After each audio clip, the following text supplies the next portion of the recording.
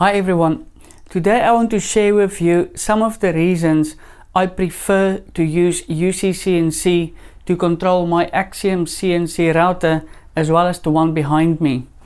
Now, the software itself will install on just about any hardware platform that supports Microsoft Windows operating systems.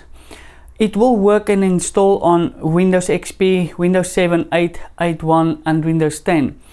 But there's a compatibility list on a website if you want to check out for yourself.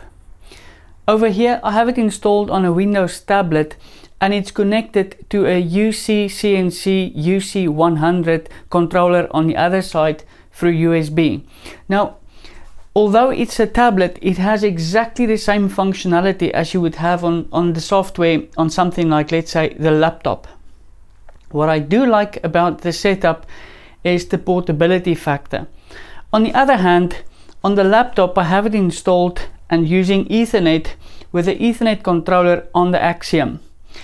What I like here is that I can take the laptop and I can be 5, 10, 20 meters away and still have connection with the CNC router while it's machining. Now, my redundancy strategy is actually quite simple. Let's say I have a complete hardware failure. So what I've done, I've copied all my UCCNC directory over to a central location. And if this fails, I will take one of my spare laptops or desktop and I will copy that folder over to the machine. And with basically minimal setup time, I will be machining as if nothing has happened. Now, you might ask, why is that important? Well, as you know, these kind of failures have a way to bite us when we least expect it or can afford it. And that's normally when you have a time critical or sensitive job that has to be done. So that quick recovery redundancy was extremely important for me when I decided what I want to use to control my CNC routers with.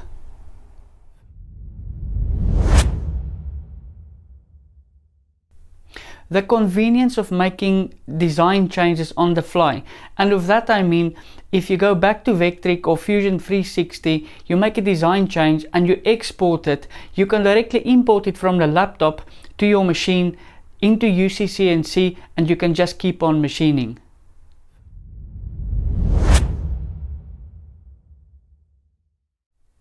The following point I will demonstrate a little bit later, but it is basically full control over all your feeds and speeds while the machine is cutting.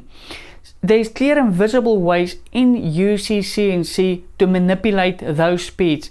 And let's take your spindle speed as an example. You can change it from 24,000 RPMs to 12 on the fly in UCCNC and see exactly what it is. So there's no guessing, you know exactly where you are.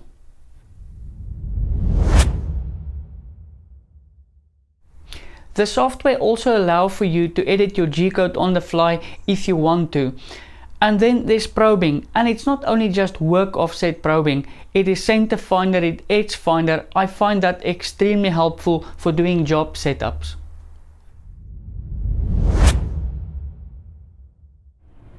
You also have full access to diagnostics and configuration if you want to troubleshoot or fine-tune. Now, you can also allow a support technician from anywhere in the world to access your machine with something like TeamViewer or remote desktop to log into your machine and either to troubleshoot or to do an in-place upgrade of your software.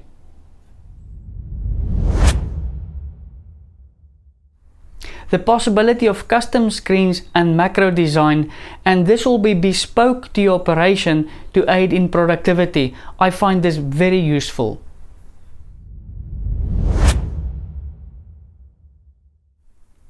I have touched on the following point, but it's the fact that the system is fully networked. So that means you can import files locally or from a network resource somewhere else. Now, because the device is directly connected to the router, you have a real-time view of what's being machined. And that is very helpful when you do a job setup to see the boundaries, as well as when you have limited stock to optimize that stock, as well as seeing or identifying possible crashes. Now, I call that what you see is what you cut.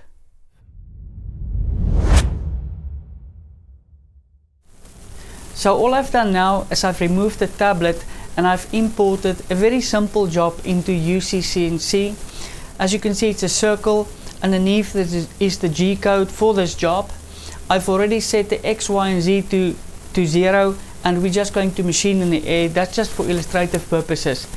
Now, you remember I mentioned that you can edit the G code on the fly, and that's exactly where you do it. You can edit the G code, you can find, replace, and then you can save, and that's a G code that will run.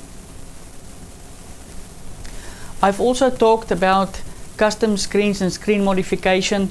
Now, well, every time before you start to work, or before I start to work, I do a touch off just to make sure that my touch off probe has connectivity, and you normally check that in your diagnostics. So what I've done, I've created a LED on the main screen, so when I touch it, I test it, I can see that the LED is being made instead of having to go to my diagnostic screen, touching it off and then check to see that the probe is being made.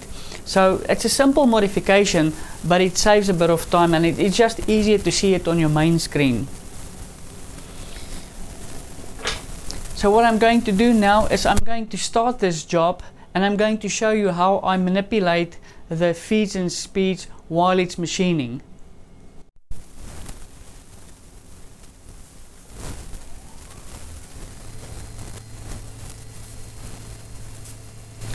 So first of all, we'll go a little bit faster on the spindle speed. As you can see, we are now up to 7,700.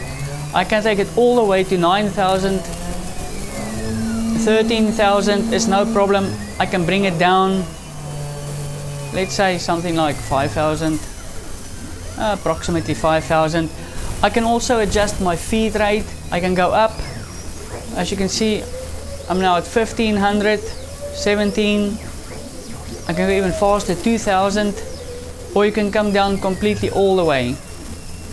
So that's how easy it is to manipulate your feeds and speeds dynamically and to have a visual representation of exactly what's happening. There's really no guessing about feeds and speeds because everything is just here for you to see.